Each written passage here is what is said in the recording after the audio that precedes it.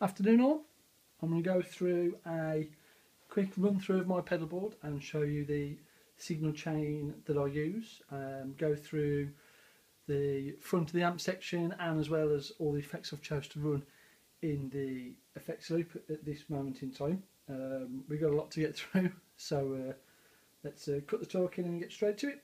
First of all, I come from the guitar. I go into the Boss TU tuner, add that for as long as I can remember. Never let me down, great tuner, does what it does. From there we go into the wah wah pedal. It's just a basic original Crybaby Dunlop wah wah, great sounding pedal. Had it again years and years and years, never let me down yet. From there we go up to the top into the Wampler Ego compressor. Now this is a great compressor, and if you've never had a compressor, I recommend you go and try an half decent compressor to use. If you already have one, I do strongly recommend one of these ones. I had a Marshall compressor on there before this one, and this is fantastic, and I think it's one of the best pedals I've ever bought so in recent years for my pedal board. From there we go into the custom audio electronics line boost driver. This pedal is always on, and I use it to drive my guitar signal through my pedal board.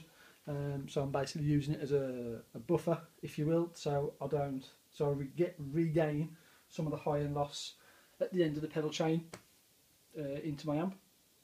From there we go all the way from the line boost driver all the way down into my MXR custom badass overdrive. New edition, I've only had it about 12 months or so, just over. Love this pedal, nice clean overdrive sounding pedal. Lots of versatility. I have done a demo with this on my profile as well, so you can scroll back and check that out. From there into the MXR 78 distortion. This is a great pedal. Again, done a couple of demos on it before, and a few of you guys have got some as well, so that's you know, you can go on there, check it out. Sounding good, versatile pedal as well.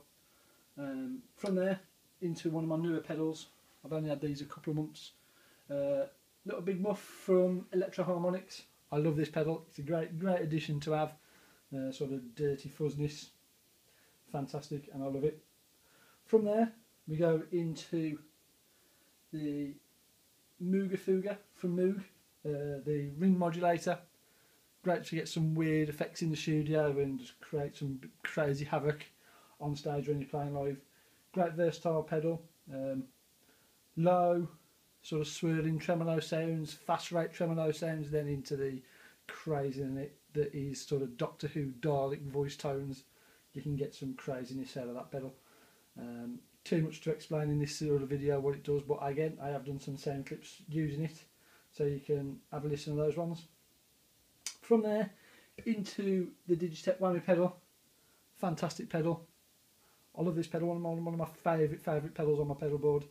I got it about 12 years ago when I was like really getting into Rage Against the Machine and Tom Morello. This pedal does all that stuff, and then anything that you want it to do, it can do as well. And you just need a bit of get some imagination going, get the effects going, and create some crazy sounds, and that'll do you fantastic. From there it goes all the way around into my Line 6 micro amp. Just use that for boosting solos or any extra bits I want to be a bit louder in the mix when I'm playing or doing whatever I want. And then from there, depending how I'm wiring my pedal board, it goes then straight to my amp. If I wire my pedal board a bit differently, it will go into this junction box at the top. If I'm going to run, if I go anywhere where the amp hasn't got a effects loop, I can run everything into the front of the amp without any complicated rewiring. I'll just swap round a couple of leads on there, done dusted, and then it goes straight from there. Everything goes into the front of the amp. So that covers the main gain stages of the pedal board and a few bits I've done. that you wouldn't necessarily always plug in the front end of the amp, but hey, if it sounds good, it's good. In the effects loop, basically, we come out of the back of the amp, out the send, into the junction box at the top here, and then it gets sent from there into my Super Vibe chorus from Marshall. Great chorus, not really a big chorus guy, but I have used it on a couple of songs and just to thicken up rhythm parts and things like that. Good sounding pedal, yeah, no complaints with it really. Here, into that then we go into the Boss phase shifter. It's a great sounding pedal. Again, I got this when I got my whammy pedal, getting all that sort of resonance machine stuff going on.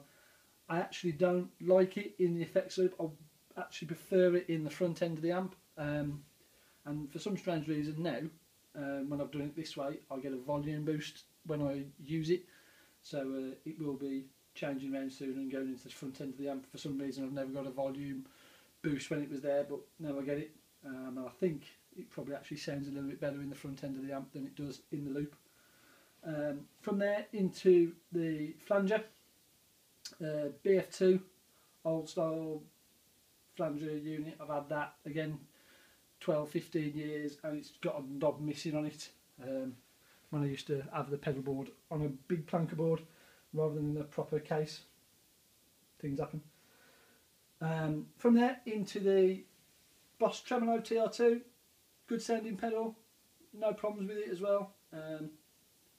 Sort of usual great sounding tremolo sounds, fantastic, love it. Then from the tremolo I'll go into my Strymon timeline delay. Now this pedal is a beast of a pedal, it's fantastic. The amount of things you can get out of it is unbelievable, and it's very in depth, and some people say it's a complicated pedal to use. I don't think it's complicated. You choose your delay, set it up, store it, job's a good one, and you can use it with MIDI, use it in stereo, do whatever you want with it, it's fantastic. And that also then, some of you might be thinking, why have I missed out my volume pedal? I'm actually not using it as a volume pedal, I'm actually using it as an expression pedal to control the mix or the repeats or time values on here depending on what preset I've got, so I can change things up when I'm playing live or whatever I want to do, so I can add delay in, add delay out and do whatever I need to enhance anything. From there into my Strymon Blue Sky reverb pedal. Great lush reverbs, fantastic. It's only a basic sort of reverb pedal with plate, room and spring, and then a bit of modulation if you want it, but the sounds out of it is absolutely fantastic, and it's better than what's on my amp at the moment, so hey, I think that's one of the best pedals I've bought in recent times, next to my compressor. And then from there it goes back into the junction box at the top, into the patch bay, and then that goes all the way back into the back of my effects loop of my amp.